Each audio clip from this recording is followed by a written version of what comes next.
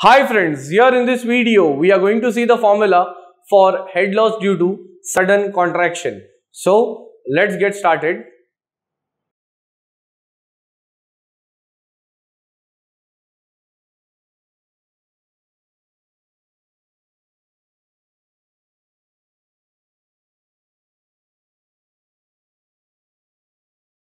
First I'll draw the diagram.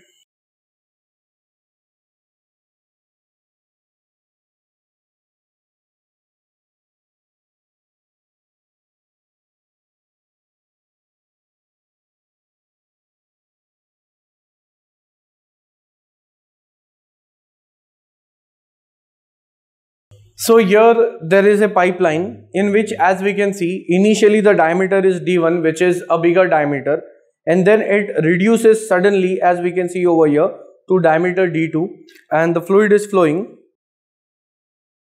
having velocity V1 in section 1 or pipeline 1 and the velocity V2 in section 2.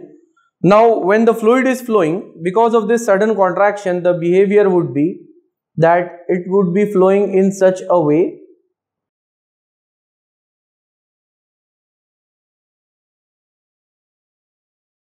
now, as we can see, that due to the sudden contraction, the fluid is not following this boundary, and because of that there is eddies formation. And when there are these eddies formed, it means there will be the loss due to this sudden contraction. Now if this contraction would have been gradually, that is, instead of a sharp decrease in the diameter, if it would have been a gradual decrease, at that time the losses would be minimum or it can be totally cancelled. But since here the diameter has reduced suddenly, and due to the eddies formation, even here the eddies are formed, so there will be the minor loss which is due to sudden contraction, and it is given by the formula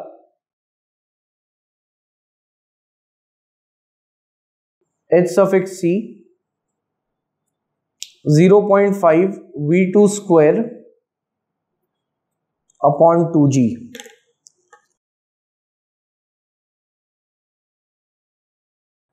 And the unit will be in terms of meter, and as we see, V2 is the velocity of the fluid in the second pipe where the diameter has been reduced, and this is the formula to calculate the loss of head due to sudden contraction, also called as the minor loss.